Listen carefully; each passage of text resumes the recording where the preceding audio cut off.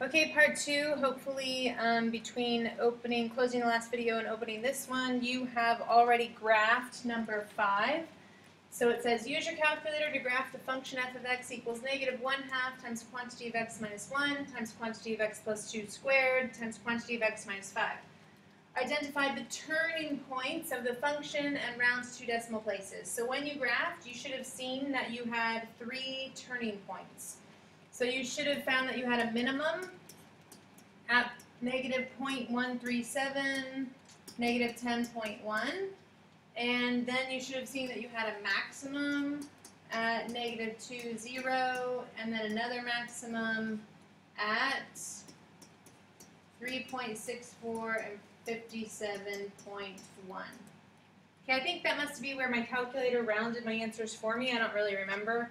And so it says rounded 2 decimal places, but give whatever your calculator gave you. So TI-84s, TI-Nspires, I'm not sure if there's going to be a difference, but if you have answers somewhere around these, then that means you did the process correctly. If you're not sure how to find your local mins and local maxes, then just ask. Okay?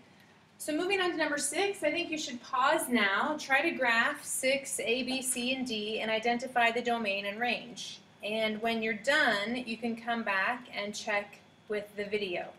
So go ahead and pause now and try it on your own.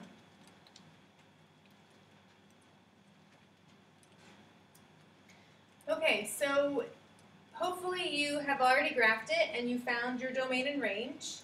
So first of all, right here, there's some patterns you might recognize as you continue to graph. So notice here, if you were to multiply all of this out, you would get a cubic function. This is x times x squared, so altogether we have an x cubed, which means my function should look something like this.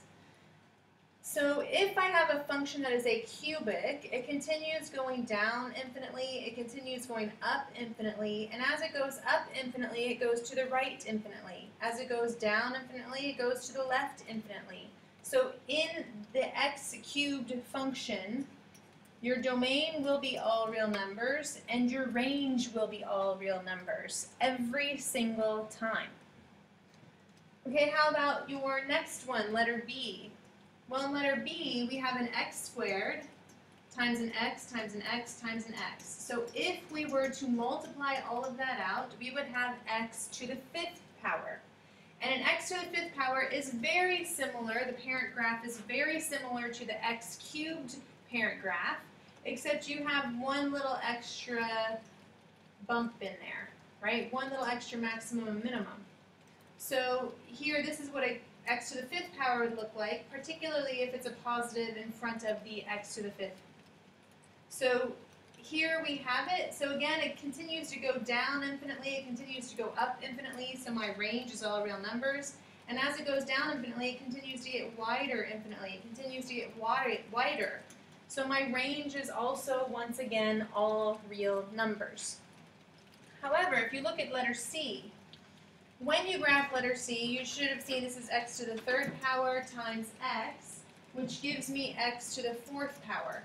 X to the 4th power is very similar to an x squared, right? An x squared, that's a parabola. Well, x to the 4th may have an extra little hump in there which looks like a W. Okay, if you have a negative in front, it would look like an M. But it looks like a W, which means, well, what does that mean? Well, your domain continues to get wider and wider and wider and wider, so there's no restriction on your domain. It's still all real numbers. However, your range is going to change here, right? So you're going to have a minimum value. So therefore, your range in letter C is y must be greater than or equal to negative 1.69.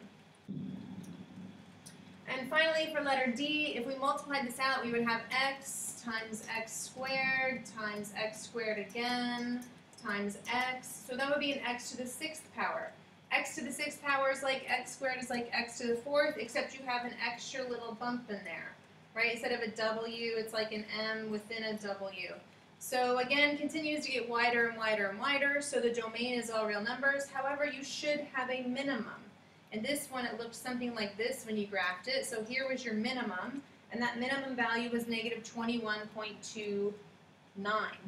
So therefore, your range needs to be greater than negative 21.29. 0.29, right? Why greater than? Because this is a minimum value, it's everything above it. So looking at the next question, number 7, it says, can you summarize, or what can you summarize, I suppose it should say, can you summarize something about the domains and ranges of a given polynomial? So I can. I mean, look at the odd functions. These are called odd functions. X cubed, x to the 5th. What do we notice about the domain and range? Odd functions, domain and range is all real numbers. For even functions, what's going to be limited? Well, your range, your domain is all real numbers, but your range is limited, right? It's going to be greater than or equal to some number if there's a minimum value, or less than or equal to some number if there's a maximum value. So you can summarize on your paper however you want to in reference to that.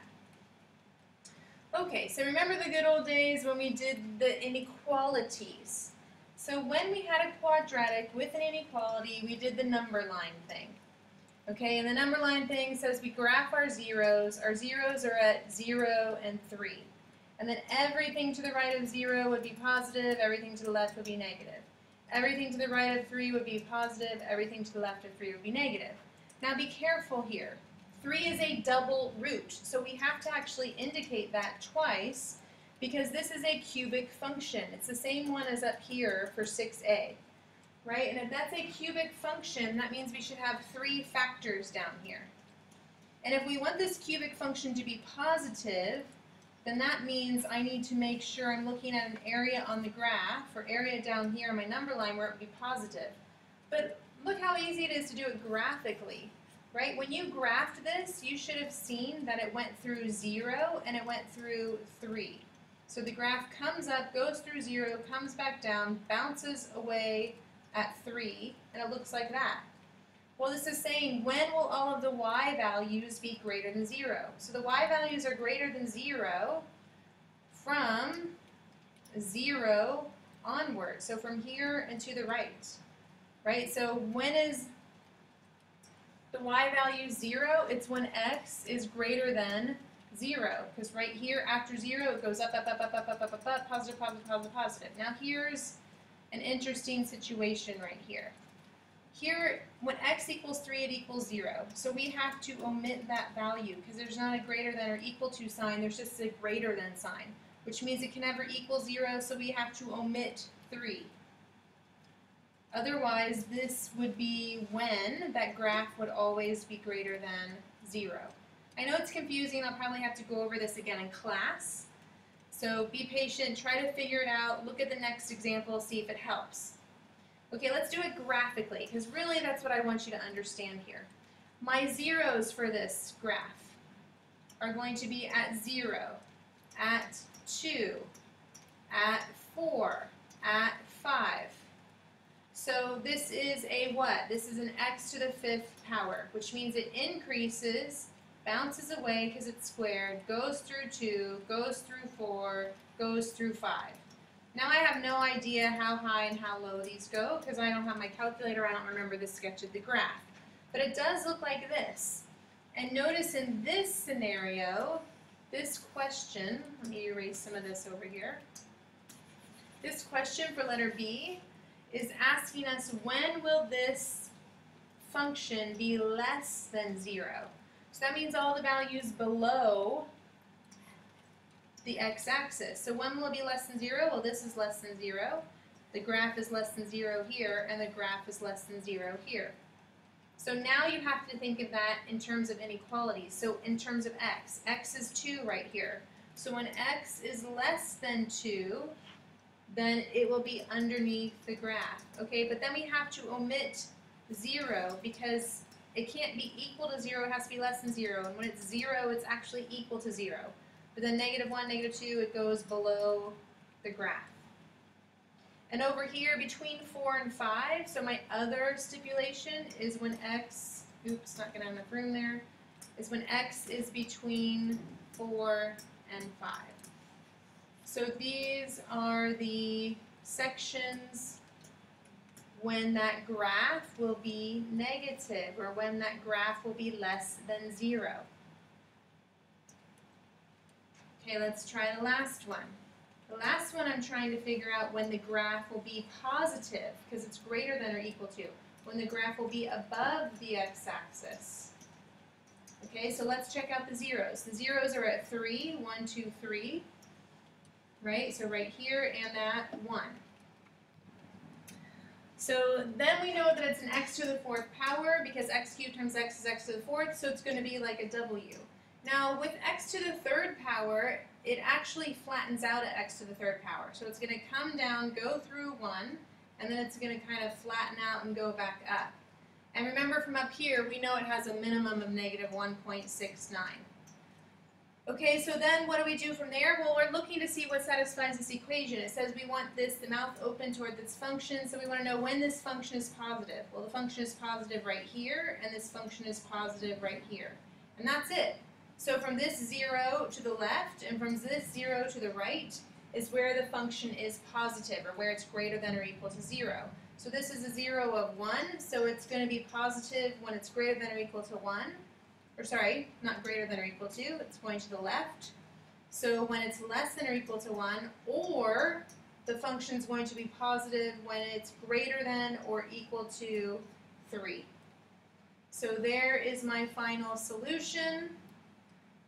Again, do your homework, read Hot Math, see if it will help you. I know it's going to be a little bit confusing, and during the review day we can talk more about it, and I can answer your questions then. All right, see you soon. Bye.